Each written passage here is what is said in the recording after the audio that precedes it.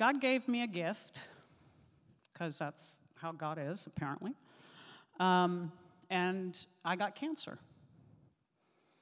And when cancer came, after years of suffering depression, and I had prayed over and over again for mental wellness, please let my mind be well.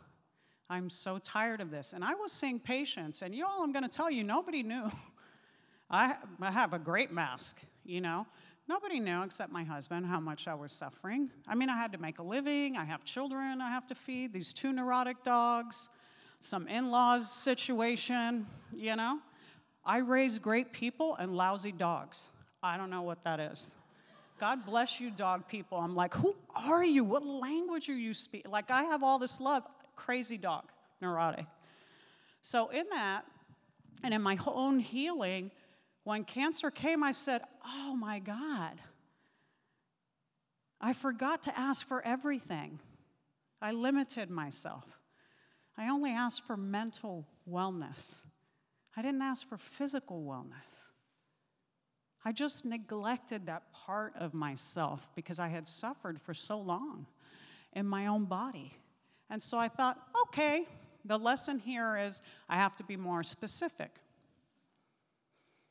There's many lessons that came with cancer. That was one of them. Any cancer survivors in the room? God bless you. Yeah, clap for them, please. That shit sucks. God bless you. I got real spiritual with cancer. You're running out of time. You know, death is no longer something that's evading and is a far distant cry from where I'm at. It's right here, right now. Talk about being in the present moment. I sat in that room and I looked at that doctor and I was bewildered. I'm vegan. I work out every day. I take supplements. I've always taken care of myself, and cancer came anyway. So go drink soda, go smoke, eat some McDonald's, go for it. I wasted a lot of time eating healthy. What was the point? Anyways, my cancer was hormonal, so it was a whole different animal. But still, go have some soda, go have fun. You know, I don't care. It's like, I'm going to go when I'm going to go. That's the reality of having death come visit you. I'm going to go when I'm going to go. I am absolutely powerless over my life.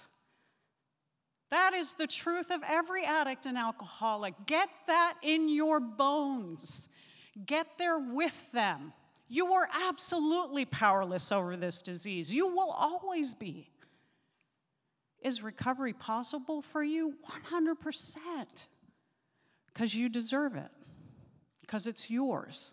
Because you're entitled to it.